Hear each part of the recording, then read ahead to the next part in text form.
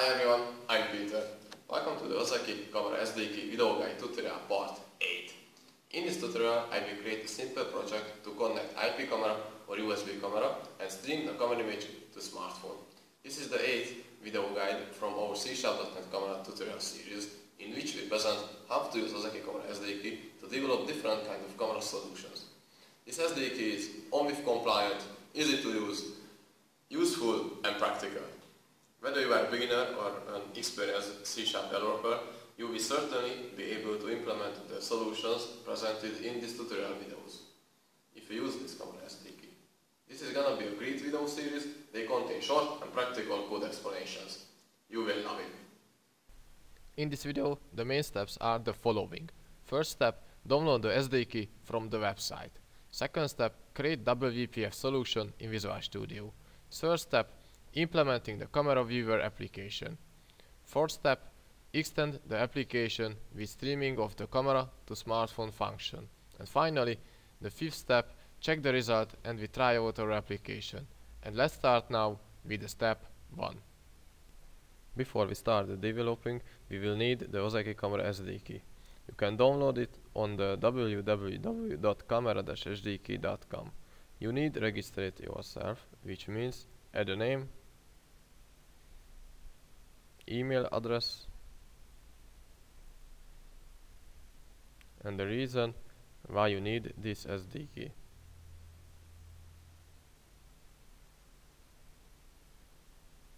After that, you will get the downloading link. The installation is simple, but if you are not sure, you can find the description on the quick start section of our website.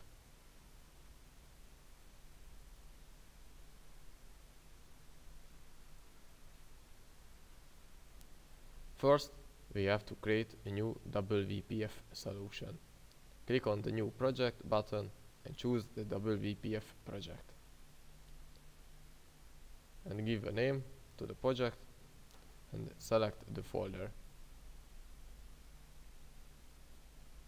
And after that, click on the OK button.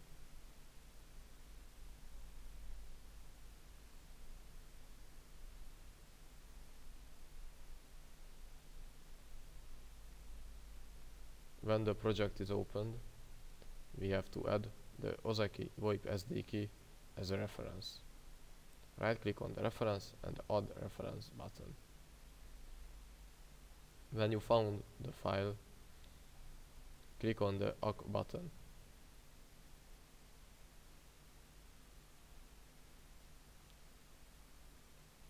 We can see the VoIP SDK reference in the reference list.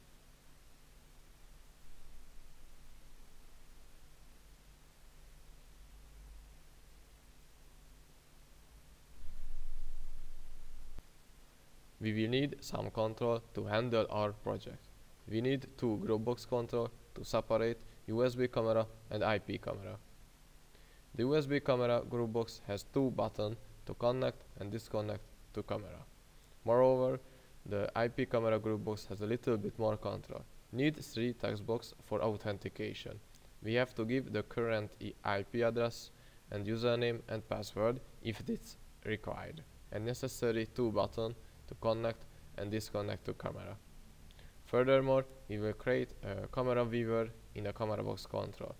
Finally, we create one more group box for the new features that we will implement in the following tutorials. When the controls are ready, I create the buttons click event,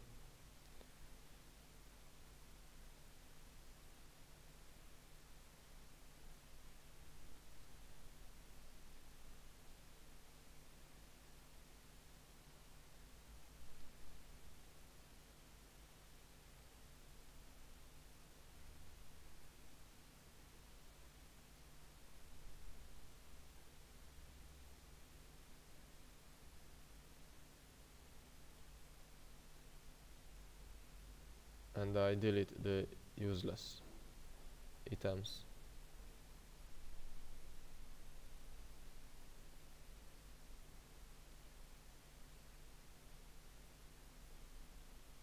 And I resize our application.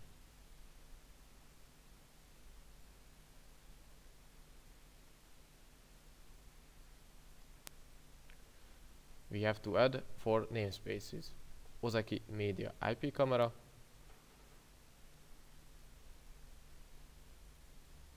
OZEKI Media Handlers, OZEKI Media Handlers Video, and OZEKI Media Video Controls. We need some variable to handle our application. We need a video viewer control, a bitmap source provider,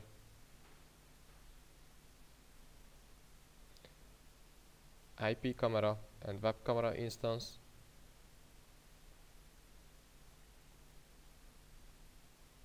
and moreover we need a media connector.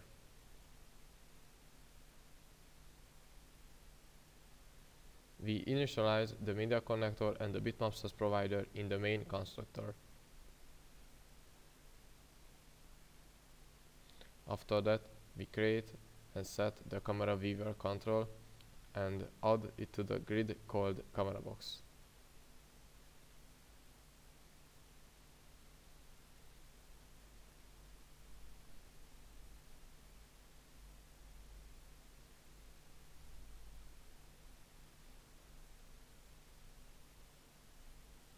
And we have to set the bitmap source provider instance to the video viewer control.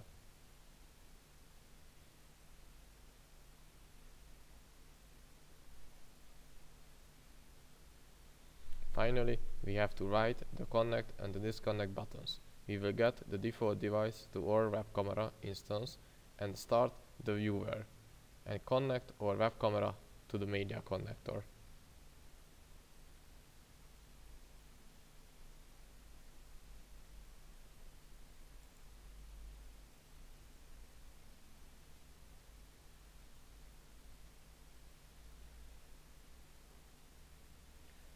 In the disconnect USB camera click event, we stop the viewer and the web camera. These were the web camera start and stop methods. Now we implement the connect and the disconnect buttons for the IP camera. We have to know what is the correct IP address of the camera. We probably need username and password for the connection. Based on the given data, we connect to the selected IP camera and start the viewer and the IP camera in the connect button click event.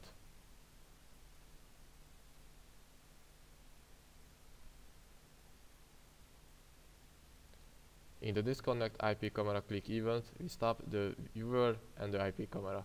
These were the IP camera connect and disconnect methods.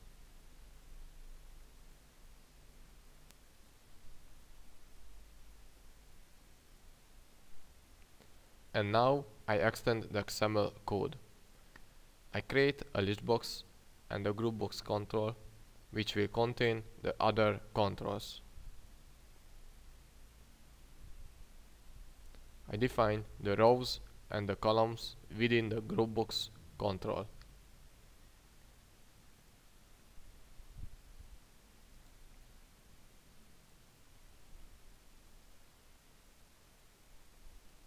I need a text box which will contain the server address in the text property. Moreover, it is possible to provide the port number in an additional text box, but this is optional. Finally, I will need 2 more buttons for starting the server and for stopping that, and I have to set the buttons click events. Start server, click event, and stop server, click event. I remove the unnecessary rows. And now I have to add a class to my project. Name my server. I also have to use some namespaces in my class. OZEKI Media IP Camera, OZEKI Media IP Camera Server, and OZEKI media handlers. I need to set a base class to my server class. This base class is the IP camera server class. I need a media connector and IP camera client object, and I will use a video sender property in the future.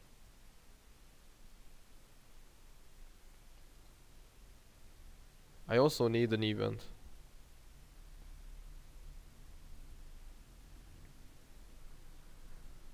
I initialize the media connector in the main constructor. Clients changed method. This method will indicate when a new client connects or disconnects from our server.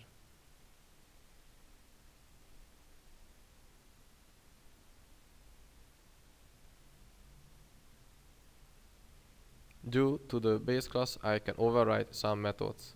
I override the onClient connected method, and in this method I will connect the client to the image of the camera.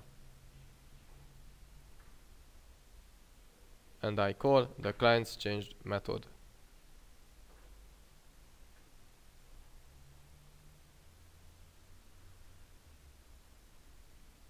I also override the onClient disconnected method. In this method, I will disconnect the client from the image of the camera. My server class is ready now.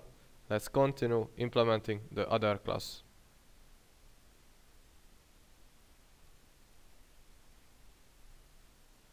I need a video sender object, which will contain the image of the camera.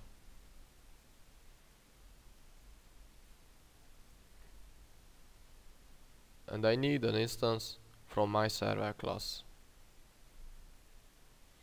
I initialize the my server instance in the constructor. The video sender instance should be equal to the image of the web camera and to the video channel of the IP camera.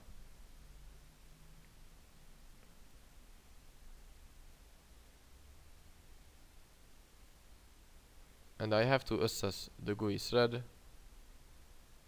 I have to write an invoke method.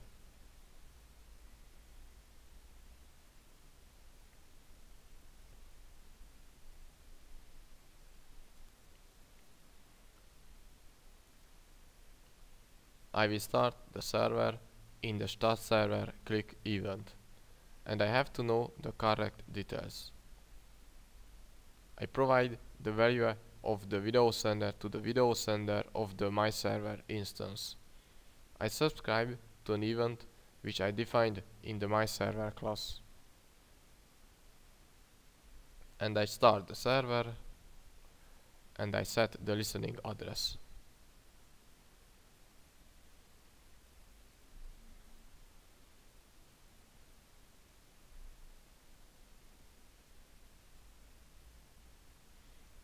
In the onClient count changed event, I will fill in the listbox with the remote endpoint property of the connected client.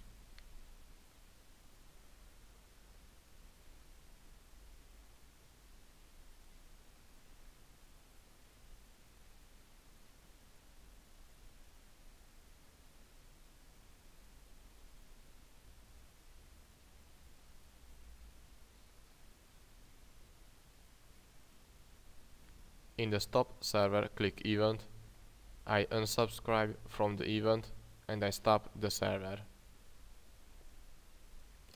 Now we are ready. Let's try out our application. I try to connect one IP camera. I have to provide the correct detailed information and push down the connect button, and the camera image is appeared. For starting the server, I have to know what is my IP address.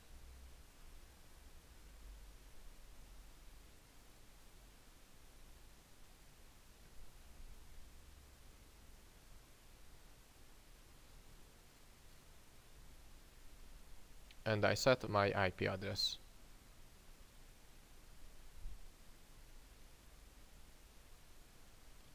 And I also have to set the port number. I start the server and I try to connect to my server via my personal smartphone. First you need to have an application which you will connect to the server. For example, you can download the VLC media player from the mobile store. It's free.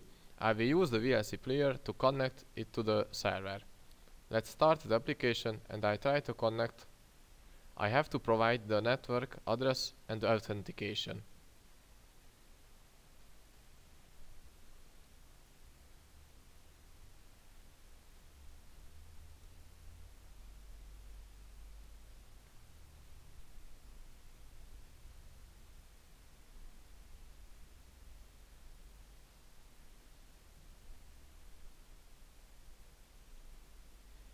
And open the address.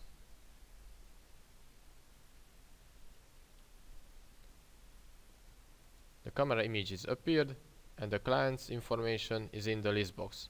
Now I can see the camera image on my smartphone. It is really useful.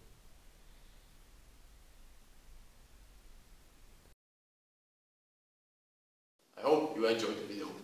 If you like this video, subscribe to our YouTube channel, and if you want to learn more about further solutions provided by OZEKI Camera SDK, then download the entire version from our website, camerasdk.com. For more information, check out our website, and if you have any question, send us an email to info@camerasdk.com. In the next chapter, David will build an application which streams the camera image to website. It is gonna be exciting and easy. Thanks for watching. See you in the next video. Bye.